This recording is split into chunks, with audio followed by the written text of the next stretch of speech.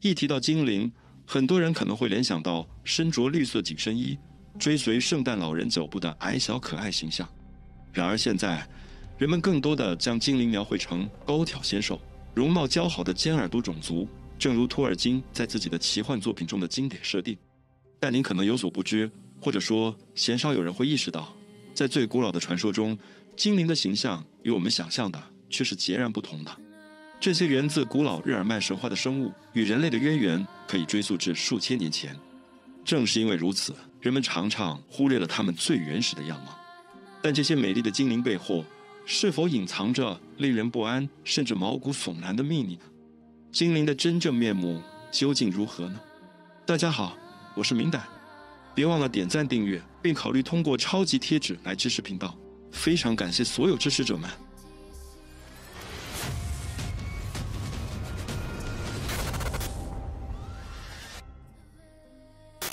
现在让我们把目光投向这些古老的日耳曼神话生物精灵，它们不仅出现在北欧神话中，而且在所有现存的日耳曼语系语言里都留下了印记。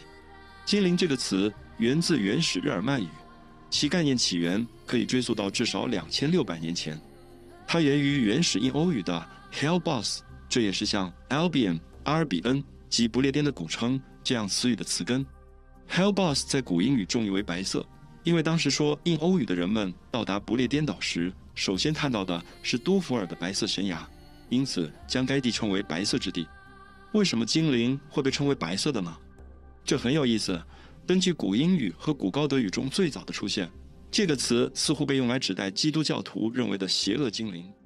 古英语医疗文本中提到一种叫做水精灵病的疾病，其中的一些描述暗示人们认为精灵可以通过健康之剑让人治病。这种观念类似于古希腊关于阿波罗之弓的信仰，也与凯尔特神话中被称为奥斯的相似生物的传说相近。然而，更早的证据表明，精灵并非一开始就被视为邪恶的。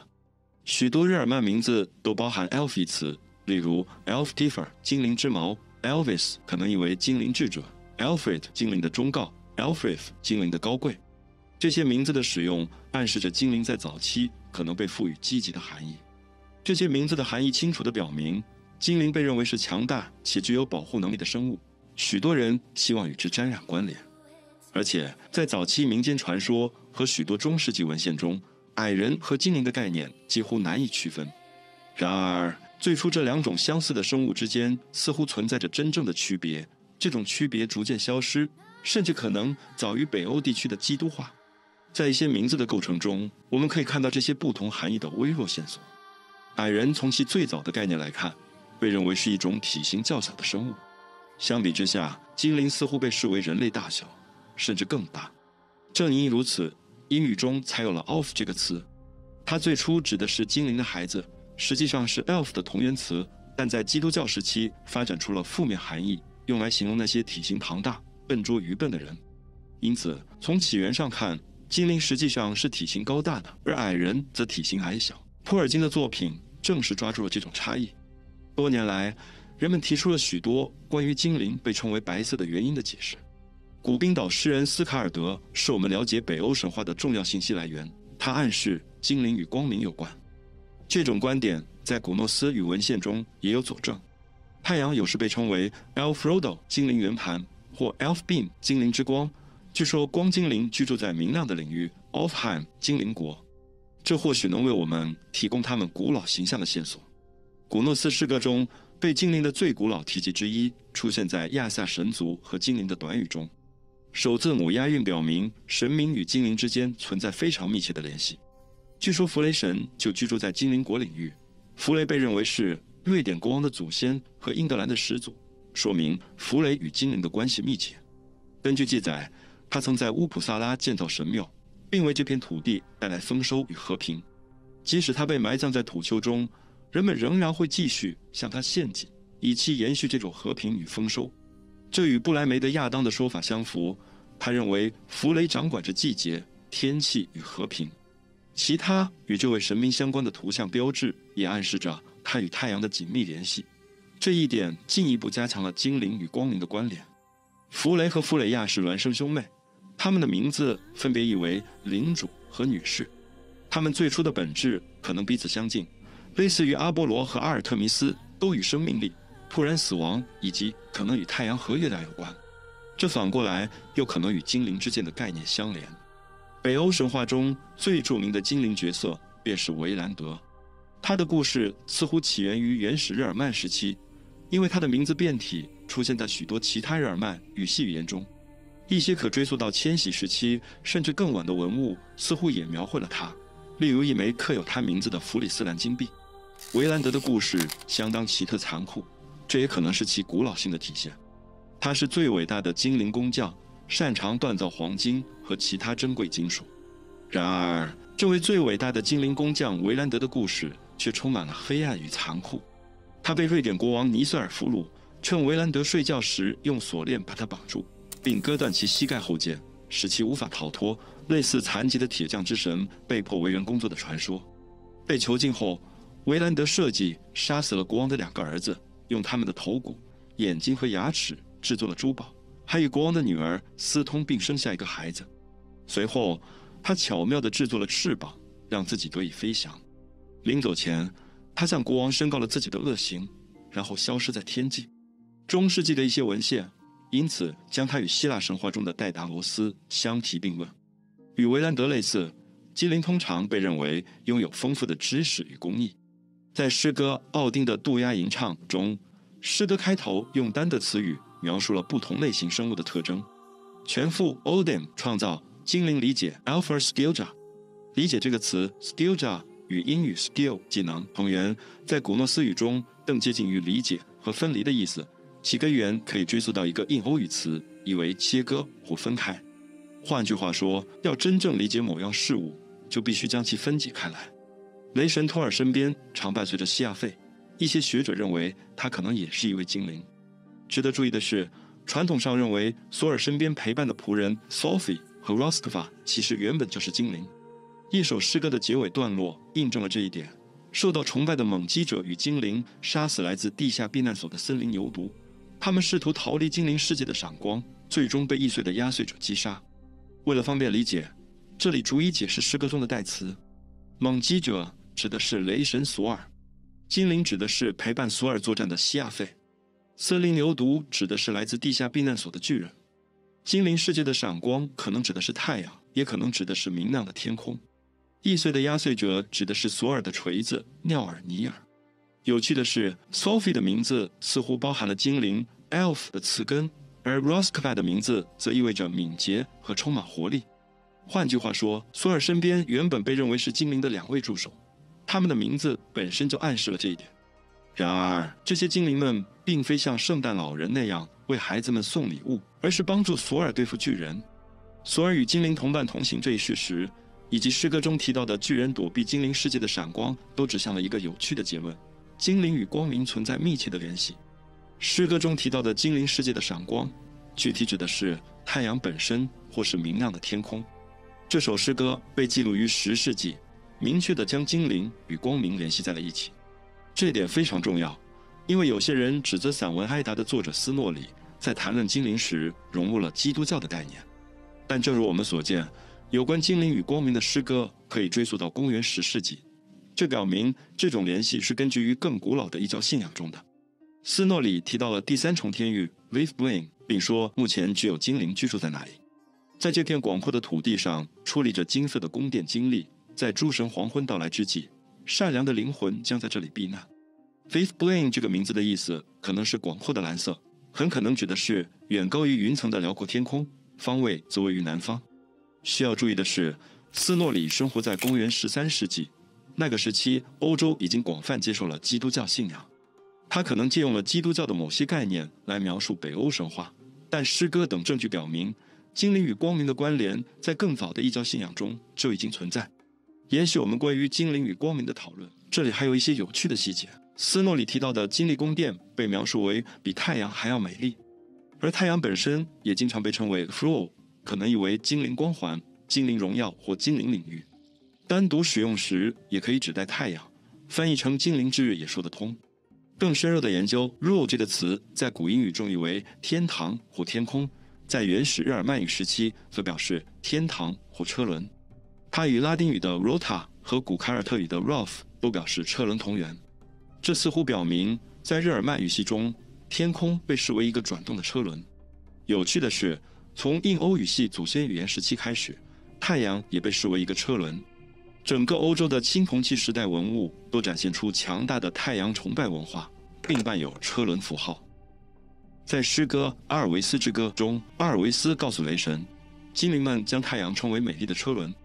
这些细节都进一步加强了精灵与光明之间的联系。太阳被视为车轮，而居住在广阔蓝色 Vivbuen 上的精灵们似乎也与天空存在某种关联。综合以上线索，我们可以更深入地理解精灵与光明的关联。追溯到原始日耳曼语时期 ，Flow 这个词可能原本的意思是精灵之轮。神话中存在的名为 Alfheim 的国度，指的是明亮的天空，甚至可能是太阳本身。同时，瑞典也存在一个名为 Alfheim 的真实地名。这个现实世界的地名可能源自 Elf， 与德语 Elva 和易北河 Elbe 的词根相同。该词可能源自表示历时何长的词语，发音接近 Elf， 但来源略有不同。无论其起源如何，这里的传说都与精灵紧密相连。这个地方由老人埃尔夫统治，他还有一个名字叫芬纳埃尔夫，意为流浪的精灵。他的妻子斯瓦安希尔德，又名古尔菲约瑟，意为金羽毛，是白昼的女儿。这些细节描绘了一个与光明、天空和精灵紧密相连的国度，进一步佐证了精灵与光明的关联。总结来看，神话和地名等证据都指向了精灵与光明的密切关联。精灵国度 Alfheim 的存在，瑞典现实地名 Alfheim 可能与精灵有关。国王老人埃尔夫的名字以及他与白昼之女金羽毛的婚姻。有意思的是，其他来源中唯一提到的太阳之女出现在瓦夫苏鲁特尼尔之歌里。诗歌谈到诸神黄昏的事件时提到，在芬里尔吞噬他之前，阿尔弗罗杜尔将生下一个女儿。当众神陨落之时，这名少女将骑马奔驰在母亲的轨道上。这里描述的太阳之女实际上可能指的是一个新的儿子，诗歌的意图尚不明确。我们也可以将太阳之女和白昼理解为光明本身，那么国王老人埃尔夫就成为了光明的丈夫，而阿尔弗罗杜尔也带到了精灵光束、精灵圆盘或精灵荣耀、精灵天堂。不仅如此，精灵还与不死的概念紧密相连，甚至包括神奇的不死。雨神伊登掌管着让众神保持青春的苹果，而据说他自己却拥有精灵血统。这进一步暗示了亚萨神族与精灵之间可能存在某种密切的联系。既然伊登据说拥有精灵血统，那么他自己是否也是一位精灵呢？诗歌中将他描述为山谷长老最小的孩子，似乎暗示了他就是一位精灵。然而，国王老人埃尔夫的其他已知子女却是矮人，比如为雷神锻造锤子、为奥丁锻造长矛的矮人。我们可以将矮人家族与物理力量联系起来，例如雷神的闪电。而伊登所在的精灵家族则可能代表生命和繁育的力量。这也是弗雷神住在精灵国度并食用来自异世界的苹果的原因。类似的传说在其他欧洲神话中也有出现，例如凯尔特神话中的居住山中的神仙奥斯就经常被描绘成拥有永不枯竭的魔法苹果。有人认为这可能与一种古老的祭祀仪式有关，苹果被视为献给亡灵的食物，尽管它们尝起来是苦的。虽然未经驯化时的苹果又小又苦，但在古代仍被视作珍贵的食物，象征着丰收。更有趣的是，在许多神话体系中，神明们似乎都需要食用某种东西来维持不死。希腊神话中有仙馔蜜酒和神酒，印度教中有长生不老药 Amrita 或 Soma， 中国神话中蟠桃园的仙桃，而在北欧神话中则是苹果。甚至流传至今的谚语一天一个苹果，医生远离我，也体现了人们对苹果养生功效的认识。值得注意的是，还有一个相对一致的主题，即精灵被认为会与人类女性结合并生育后代。这或许部分解释了为什么许多人拥有与精灵相关的名字。我们可以推测，当人们不想透露情人的真实身份时，精灵的故事就成为一个方便的借口。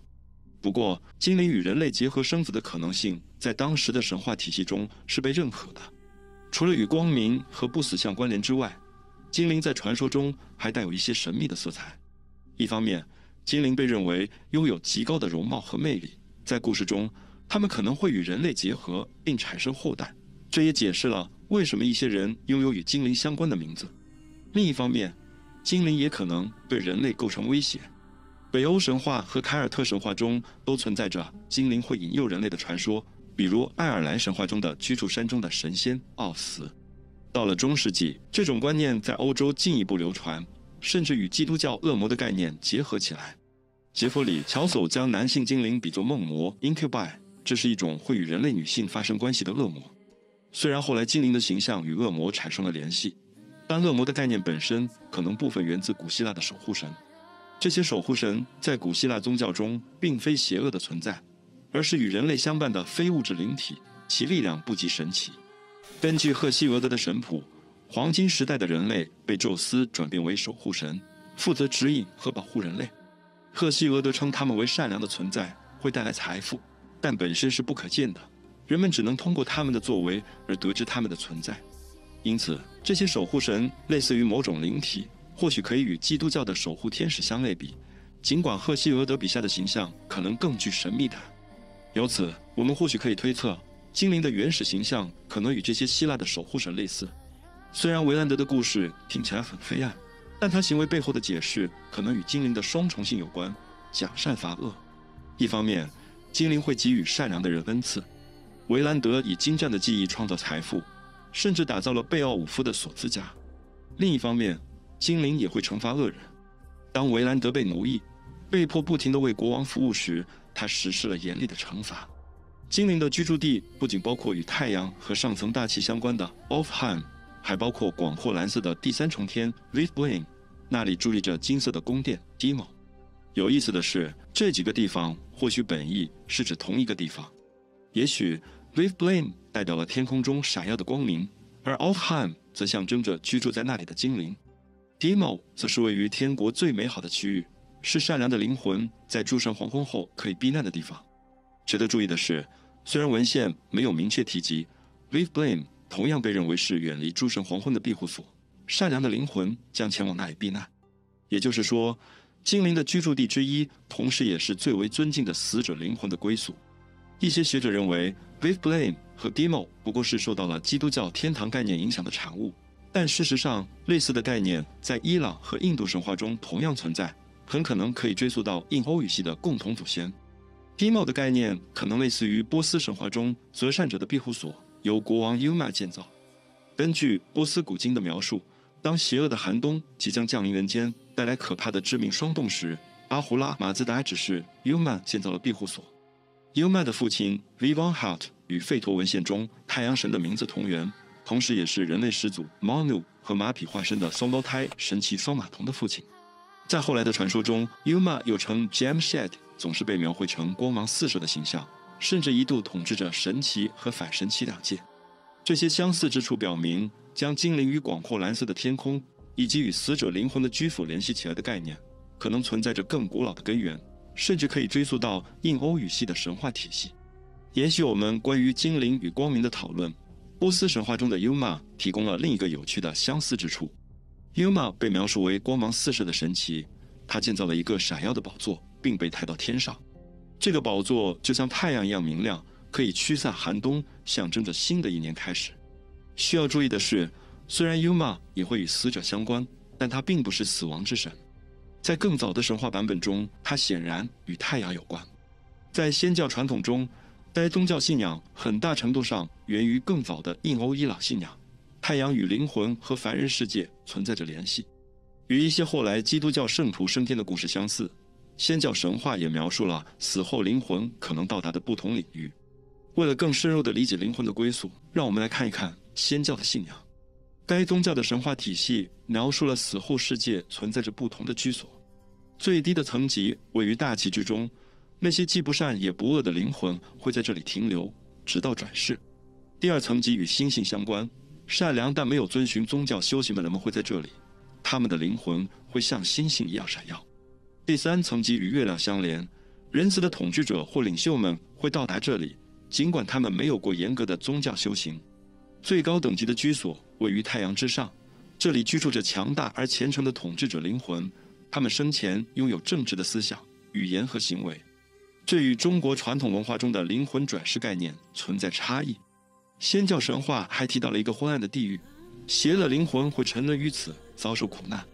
有意思的是，这种将太阳与灵魂联系起来的概念，在其他文明中也有体现。例如，印度的离基吠陀提到，所有会动和不会动的东西的灵魂，太阳充满了空气，地球和天空，远离太阳的是憎恨虔诚的无神论者。与基督教或伊朗神话不同，日耳曼和凯尔特神话中的地下世界或天堂概念并没有那么泾渭分明。逝者的坟冢往往被视为通往死者国度的门户，尽管在技术层面位于地下，但死者国度却是一个充满光明的领域，那里的太阳永不停歇地照耀。换句话说，坟冢似乎是通往另一个世界的通道，而非单纯位于地下的物理位置。在日耳曼考古学中，船葬是一种常见的埋葬方式。船只有时被放置在水面上，有时被放置在陆地上，有时被焚烧，有时被凿沉，有时被埋葬，甚至有时是用石头建造的。那么，船葬中的船只到底有什么作用呢？如果船被焚烧、掩埋或用石头建造，它怎么能把死者运送到任何地方呢？让我们将目光投向青铜时代使用的象征符号，也许可以找到一个可能的答案。当时一个非常重要的象征是太阳圆盘或车轮乘坐在船上的形象。现实中的船只无论处于什么状态，都无法将死者带到他们要去的地方。船葬所创造的是一种精神上的船，可以像太阳的船一样，把死者的灵魂带到天空，驶向光明世界。船只在这里扮演着象征性通道的角色。焚烧也是类似的一种方式，试图将死者的灵魂从肉体束缚中解脱，使其升入更高层次。那么，船只除了象征通道之外，可能还有另外一层含义。焚烧死者遗体，或许意在将灵魂随烟雾一起释放到天空，类似于向天上的神灵献祭时的做法。当时的人们相信，陪葬品可以与死者一起前往亡者国度，或作为介质，连接了人间、神界以及充满光明的领域。而精灵和苏格兰盖尔神话中的居住山中的神仙，就被认为居住在这些为过去国王和王后修建的坟冢之中。